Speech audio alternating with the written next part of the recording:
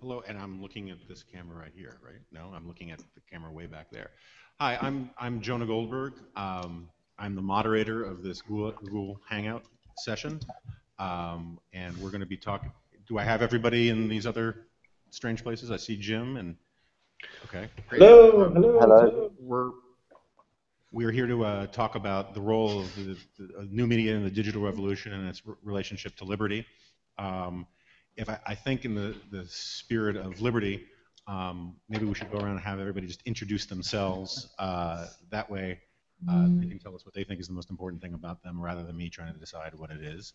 Why don't we just start with Kevin? So I'm Kevin Sutcliffe. I'm the European programming editor for Vice Hello. News, a newly launched news channel from Vice Media. To my right, at least physically. I'm Paul Stengs. I run the Guy de Fawkes blog, which is a political website which is quite popular, and I wish I'd invented first. And then we have out in the internet somewhere, we have two Jims. Why don't we do the Jim from BuzzFeed first? Hello, I'm Jim from BuzzFeed. That was easy enough. And then we have my colleague, Jim Geraghty from National Review, who owes me money, and author of a fantastic new novel called The Weed Agency. Jim, can you say hi? I can say hi. You've left me nothing else to say, Jonah, other than it's available on Amazon. Yeah. Excellent. So why don't we sort of just, why don't I start with Paul? Why don't you just sort of give me your sense of what the lay of the land is with the digital revolution and the role of liberty? Just my view on the digital revolution is two-sided.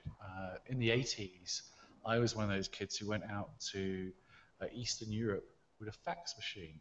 For those of you who are under 30 years old, a fax machine is a device for sending a message via your phone connection to another person. It's a page-sized thing. It's basically like Instagram, but slower. And I would take these fax machines in a bag and go to East Germany. I can speak a little German.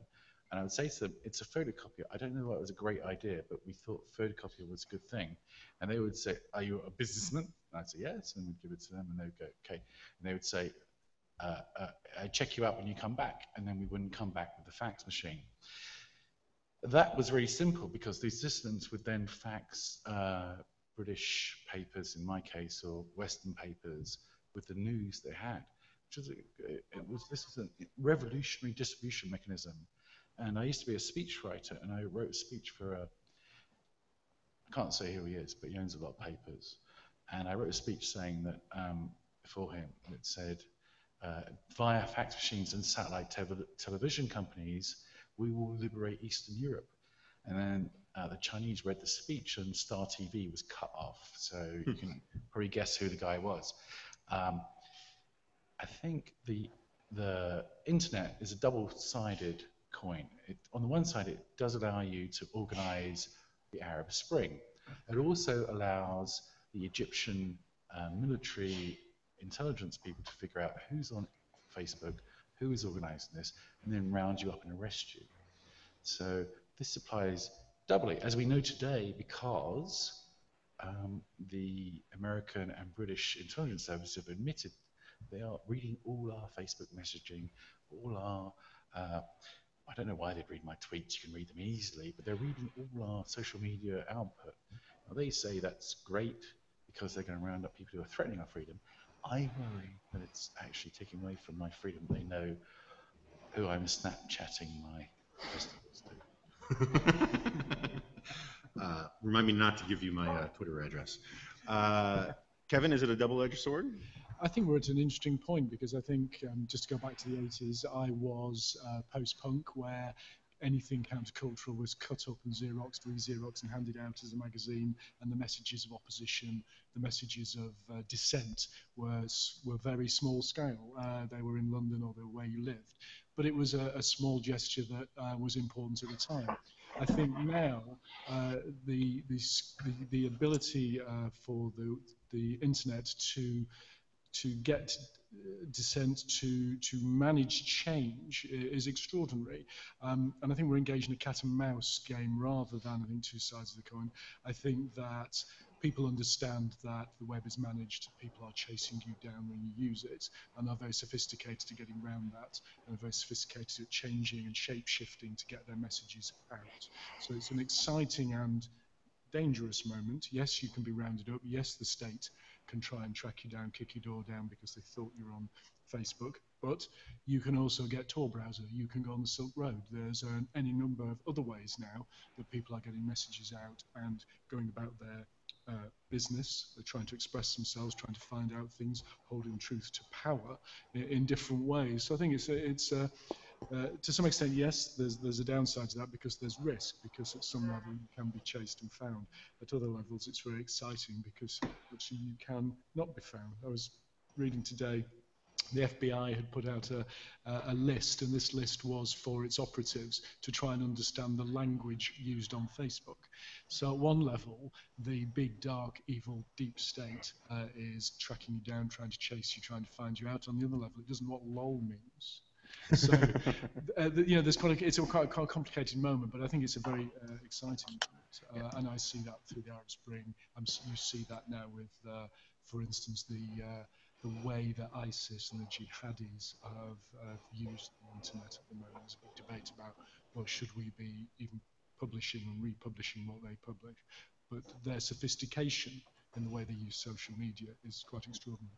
I mean, it seems to me it's one of the interesting things about technology is that you have these periods in human history where people think technology is all on the side of one faction or all on the side of another faction, right? The original Orwellian vision was that the state was going to use technology to oppress the individual, and that it was going to lead to sort of eternal tyranny. And then it turned out that no, technology was actually on the side of overthrowing tyranny. Communism claimed to have technology on its side, and it turned out that by the 1980s they had to padlock their Xerox machines at night because they were so threatening to the regime. That's because I was bringing in. That's yeah. Yeah. So Jim Waterstone, are there other downsides? I mean, one of the things, as I am now, I think officially in internet years older than Methuselah, I find that you get these younger kids who have basically the attention span and the institutional memory of fruit flies, and their ability to sort of read long-form journalism of the sort that you guys at BuzzFeed consider to be sort of gone out with grandfather clocks, seems to be really limited. Have you personally and you at BuzzFeed led to the dumbing down of the next generation of millennials? Oh, I hope so. I hope if it gets rid of a load of dull, mid-length political journalism, that'll probably be doing a service for the world.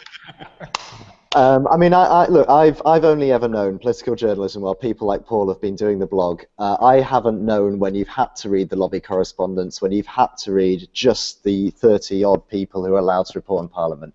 But that said, look, people will read stuff that they care about. They will read our 6,000-word essay on the words that authorised the invasion of Iraq, and they will read our GIF of George Osborne looking creepy in a shop window.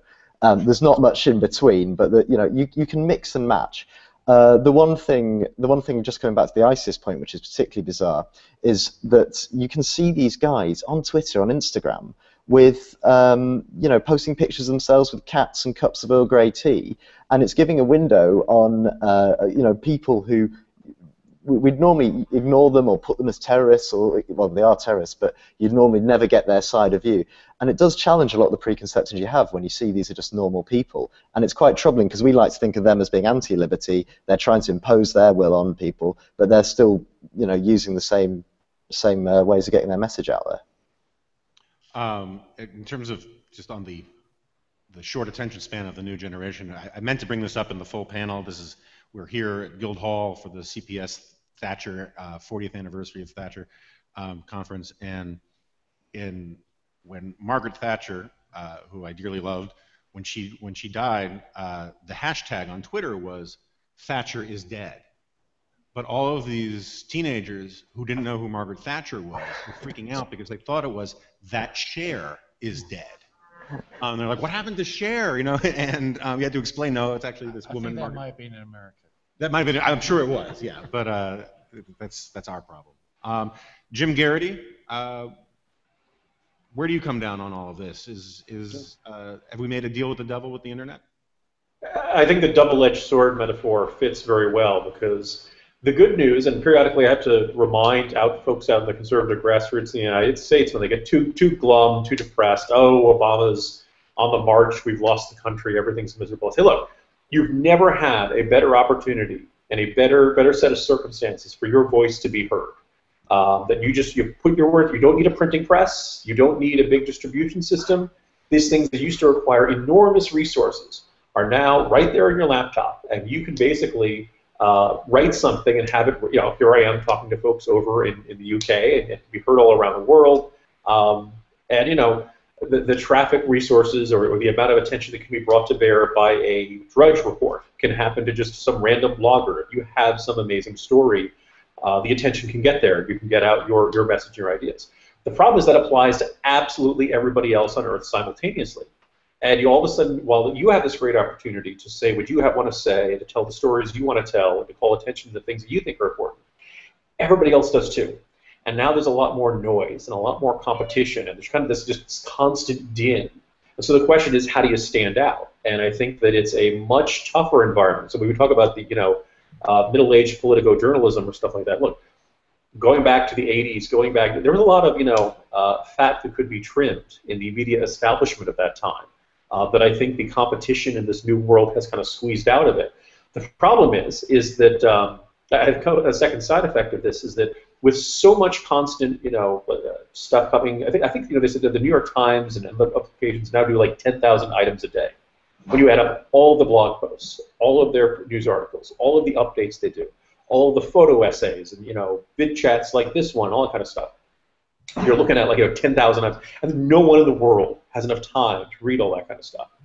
So everybody kind of gets their niche, and it gets harder to have an impact beyond your niche and getting people's attention. Then something a lot of American conservatives have been kind of banging their head against the wall since 2012, realizing we've been in an echo chamber the whole time.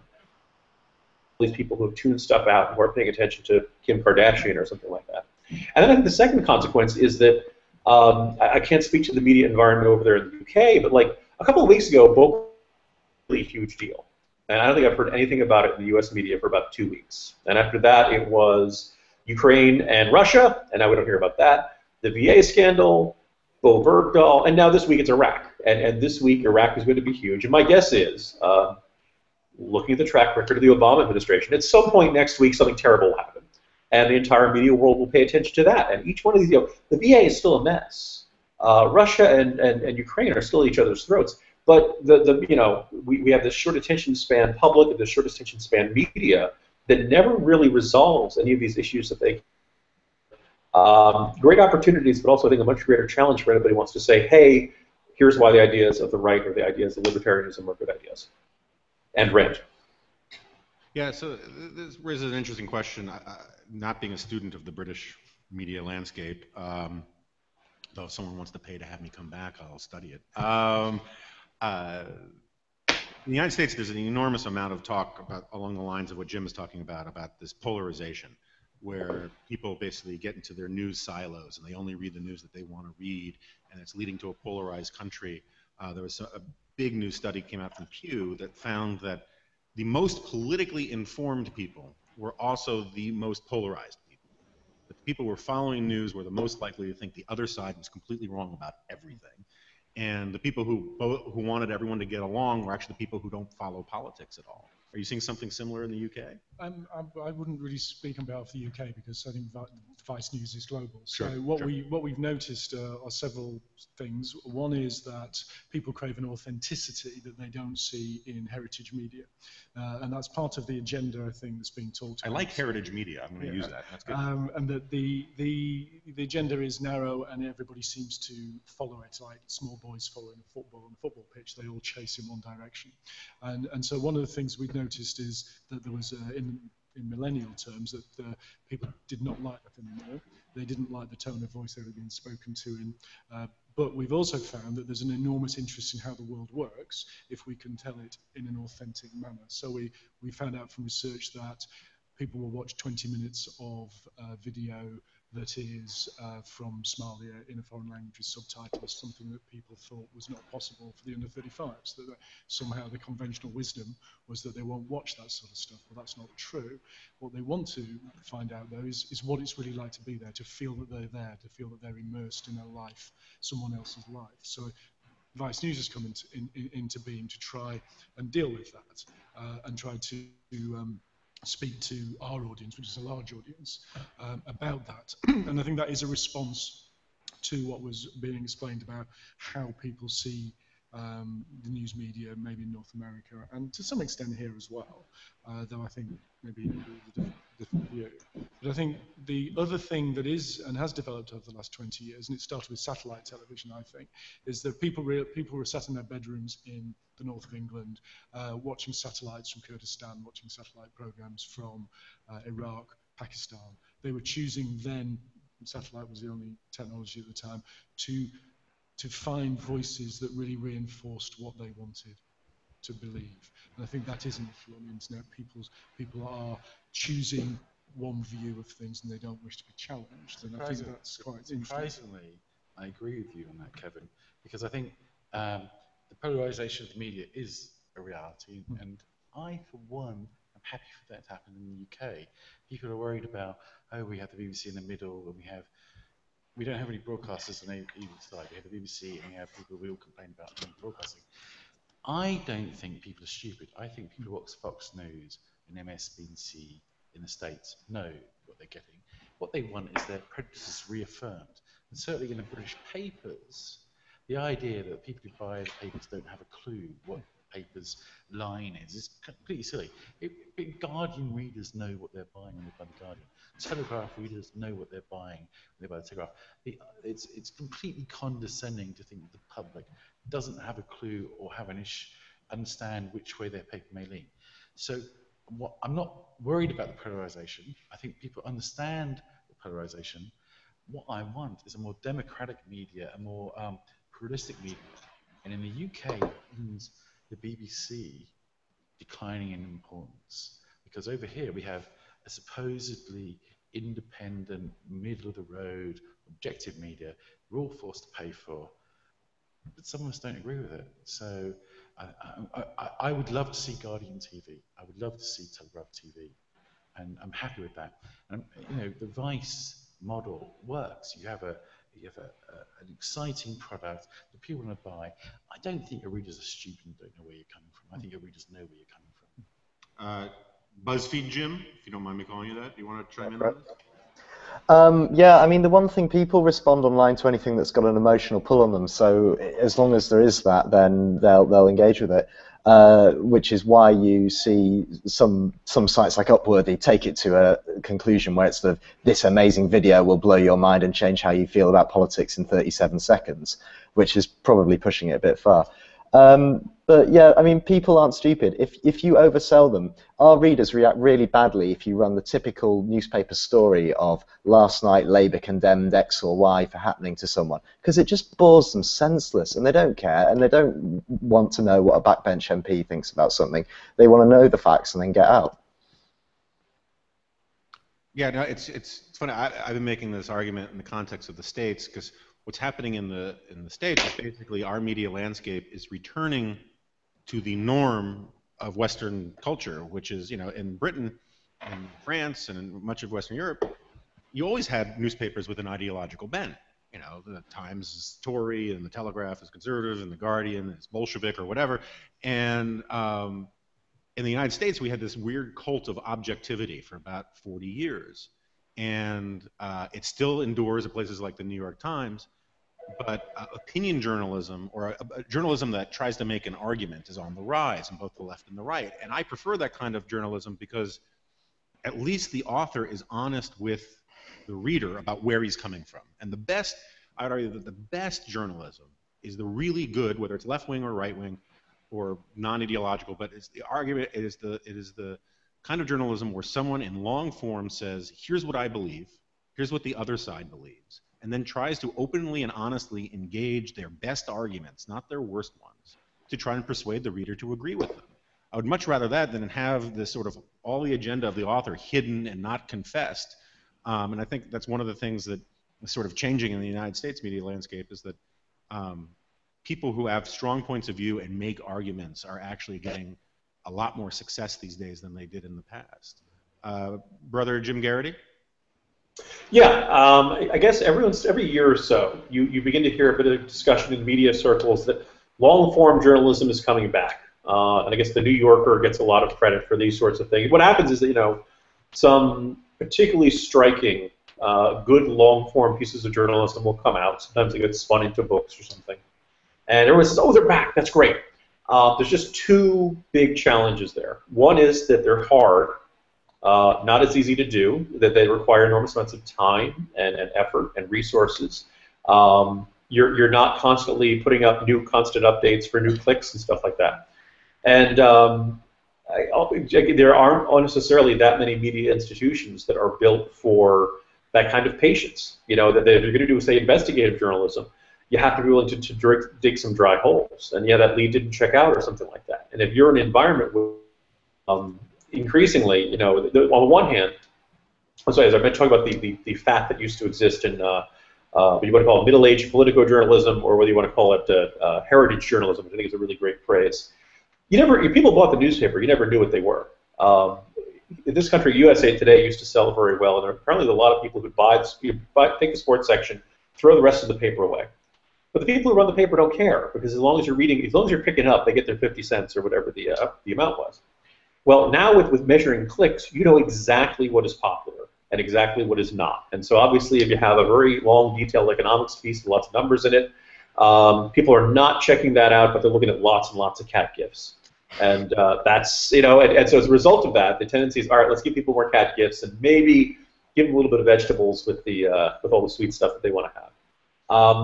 I certainly hope long-form journalism can continue to thrive, but I got to say, despite the in some of my circles, BuzzFeed is mocked for cat gifs and stuff like that. But they actually, at least the U.S. folks, and I've no doubt think the UK folks would be different, they actually do long-form journalism. They actually do go out and have reporters on the ground investigating these sorts of things.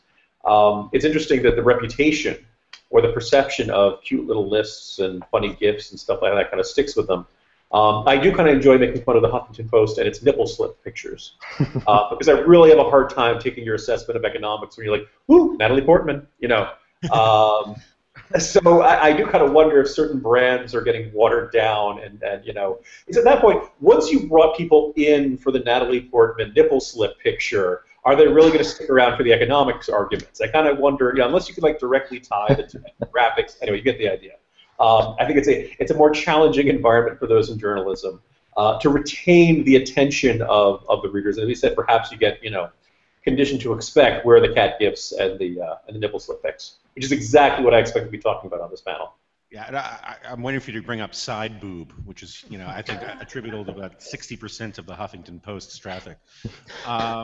Now we're going to turn this into an interactive kind of thing at some point, right? Take questions from the teeming audience in this room, and also from the hundreds of millions of people across the continent and the globe on Google. So why don't we start in the audience, in the physical, the three-dimensional audience, and then we'll find some non-humans. Anybody have any questions, concerns, rants, defenses of side boob pics? We can cover it all. Anybody out there on the interwebs lurking? I apologize for not working out exactly how we were going to do this part, but I'm looking at a screen. Jim, Geraghty, you'll be horrified to know that we're looking at a sort of Big Brother-sized picture of your face right now. I was noticing there's something about Google Chats that gives you a fantastic view of the nostrils of what everyone looks like, and so it's if you're standing very close to me and you're short. So this is what I look like to my kids when I'm saying, you really should have cleaned your room or something like that. So. All right, so bizarrely, I'd like to defend my rivals at Huffington Post and BuzzFeed for the cats and everything. You have to pay the bills. Sure.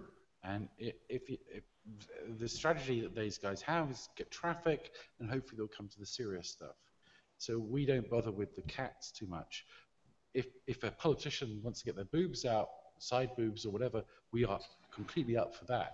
But this is, they are doing side boob and the cats to get enough traffic to pay for the political stuff that they do. Yeah, no, I have no problem. Why else would Ariana Huffington be making all her money out of side boob? Right, right. I mean, there's nothing inherent to her mission that says side boob is what we got into this business for, right? I don't know. I mean, you know her better than me. The point you made earlier, though, is a good one, which is what we can do now is we know so much more about our audience. And the sort of 20 years ago, throwing the newspaper into the street, somebody buying it, that was sort of it. But now, you know, the amount of research, the knowledge you've got of your audience and what they want and how they're responding minutely now to the message you're posting gives you an amazing insight into who's out there and how you can relate to the audience. You get to know your audience. To what purpose, Kevin? I think so you can make more money. No, I think the only so. Purpose, so you can grow, yeah. So you can grow, so you can increase the reach, so you can understand, as we've done for the research we've done, what sorts of interests from the age group that we're serving. So the fact that we post 22-minute, 25-minute videos, the equivalent, I guess, of long form, is in itself relatively unusual, supposedly for that age group. But we found that out because we're able to post things and then work out. But if they are 20 million of them, I set fire to my farts on YouTube. What is your purpose? I'm not doing that. Okay. But, there's a little I mean, we're going to South Sudan to show you what it's like. We're going to Syria. We're going to. I've done interviews with. Have I done drugs with politicians and Vice? You know, kind of. I know. Have you? Yeah, I didn't name anyone. Yeah, do we have a question from somebody? Hello, I'm Yatsel from the Dominican Republic, and you did mention that the most polarized readers tend to be the ones that actually follow the news, and that the more centrist ones tend to be the ones that follow little or don't follow at all. And I was just thinking about websites like Reddit, where you get like links to the news, but most people don't actually read the news. They just see the headline and then go in the comment section and have a big debate without even reading about it, and then form, I wouldn't say extremist opinions, but quite polarized ones. So I was wondering, is it better to have people that avoid news, or to have people that like have very little information about it? Because the internet does give you information, but sometimes very little. Is that doing more harm than good? Well, I mean, there's some things, the internet is very large, right? And so it's going to have, like any large cultural institution, it's going to have aspects to it that are good and aspects to it that are bad. The question is, are you going to do anything about it? And if you're not going to do anything about it, we're not going to tell people that they can't say, that if you disagree with me about Game of Thrones, you're worse than Hitler. That's fine. They're going to say that, and that they have this free speech right to say that. I do think, though, that, and I am so not a gitchy-goo kind of good citizenship kind of guy, but I do find it troubling when you see this data about people who watch The Daily Show, which is this comedy show in the States, right? It's all making jokes about what's going on in the news, that for significant numbers of millennials, that is their only source of news. And I don't get it. I don't get how you can watch a show that's making fun of politics and what's going on in Washington if you don't actually know what's going on in Washington. It's this way that they sort of, they think it's, I know that people are smart, and I take your points that people know what they're getting from The Guardian and all of the rest, but just as a matter of information gathering, if all you're doing is watching one comedy show, and you're not reading the newspaper, and you're not reading the news sites, and you're only looking at the side boob and all of the rest, that does have knock-on negative effects for society. That said, the notion that America, and I can only really speak with any expertise about America, the notion that America was ever this country where people weren't divided over politics is really myth-making. And people talk about how partisan Congress is today. Well, 150 years ago, one guy was almost beaten to death by another guy on the floor of the House with a cane. We had, people say we're the most polarized we've ever been. except for this thing called the Civil War, where 600,000 Americans killed each other.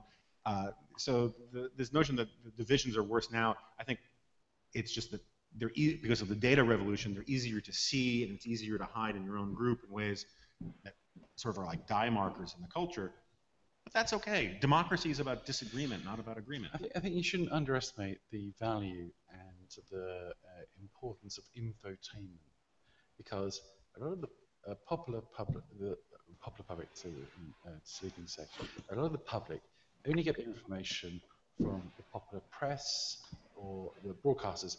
They're not interested in the detail of politics and nuance of it. They want a sense of where politicians are.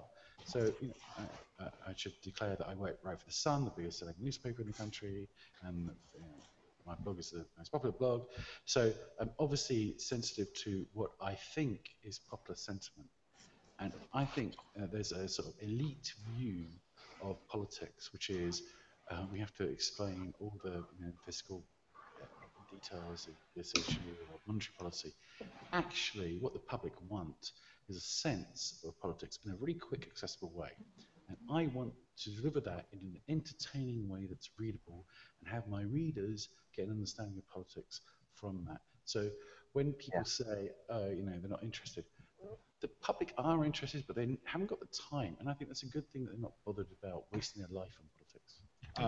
And also, sorry, I was going to say also, perhaps your point is more an indictment of the way that politics, particularly on television in America, is delivered. That they're going elsewhere, or they're going to the Daily Show because they're not satisfied, don't believe, don't The Daily buy. Show is actually very accessible. It actually Well, it's does a good give show. you I'm not saying that. No, I think it's got a slight left bias, but I think it is actually a good product. Yeah, no, I think it's a funny show. Unlike Bill Maher, I think Jon Stewart's actually very talented. I do want to get BuzzFeed Jim in here just very quickly.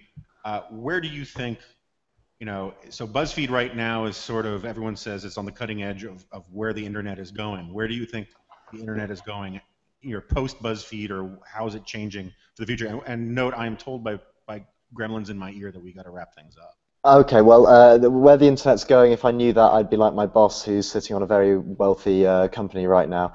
In terms of what we're doing, all that's going to be is we'll do more of the same, but you're going to see everyone's browsing us on our mobile, everyone reads it on mobile, and we try and entertain those people who have 30 seconds, they're walking from door to door, they've just got on the bus, they want something to entertain them, to inform them, and to get on and out of their life. They don't want to hang around and read a long piece.